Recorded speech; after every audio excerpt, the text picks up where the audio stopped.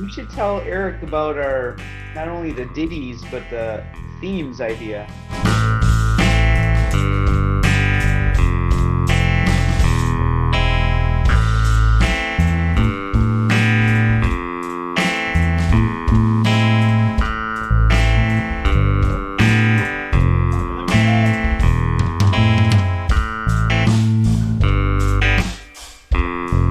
So during the pandemic, we came up with a way to collaborate online. We found a method where we were able to actually record and release 6 songs during the pandemic. We ended up doing that using open source tools like Ardour, Ubuntu Studio as our operating system, and GitHub to share and collaborate on the files. Because of this, we were even able to talk while the other person was recording, and we'd be able to make comments on what they played and what they recorded. So the video chat actually became kind of like the booth that the person would be in recording in a studio. We would be on one side listening, they would be doing their take, and then we would comment on what we liked and didn't like or what they could do differently, and then they would re-record it. And we had these all cataloged on our own sort of wiki page that we created using Google Pages. We had so many song ideas, just snippets, ideas of songs, things that we could work on later that were left over, and turned them into, we called them ditties.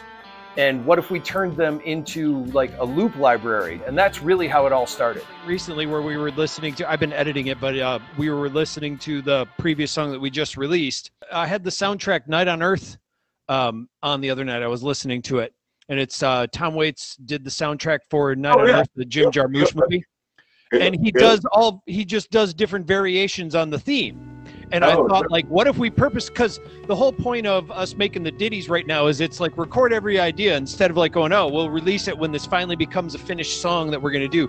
It's like, let's create a library of things doing the same thing, going, well, what if we played it this way? So I did that, and like in one night, I did like 2 different songs. And one idea that we had was based on something that I was showing them during a Facebook video chat that we were doing in our private group. The basic structure is pretty simple, but the way I want to play it, I haven't decided yet. All right. It starts on an A and just goes down.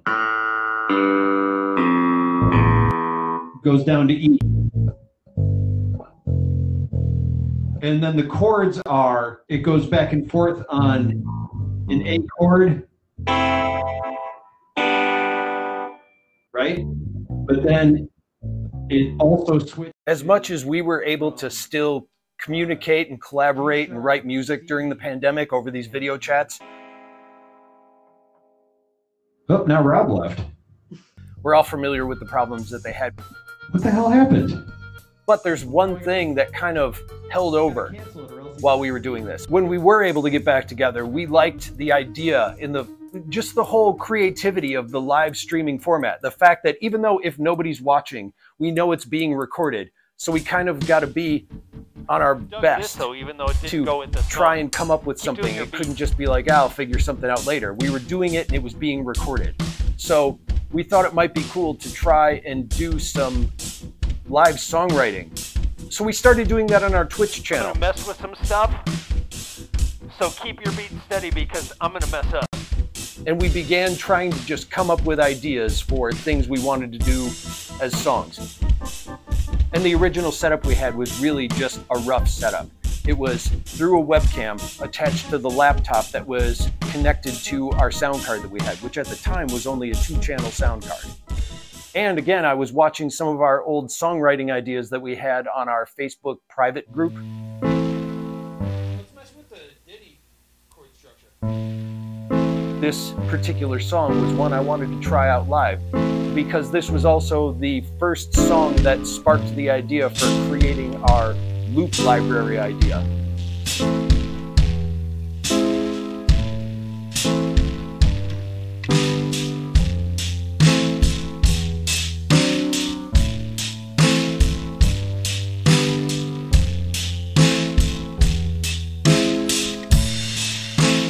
After that session, I laid down that keyboard track and backed it up on our GitHub session so we could all kind of work with it. And the first thing that happened was Cliff wrote a bass line for it. So I started taking different sections of that and turning it into a couple of loops. The whole idea, there's a lot of them are supposed to be kind of quick little snippets or Yeah. something, right? Yeah. Yeah, and so we had been doing these little ditties, which Right, I knew you had that. heard some of over the time, like. But so this one was the first one where we like did it, and then there are now 4 variations, or well, 3 variations in one main. And the first one is Slippery Friction, was just the name of it. I like that. Yeah. Slippery Friction.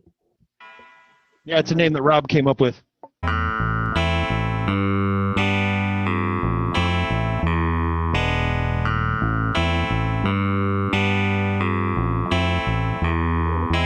There's a B part, but it's not there.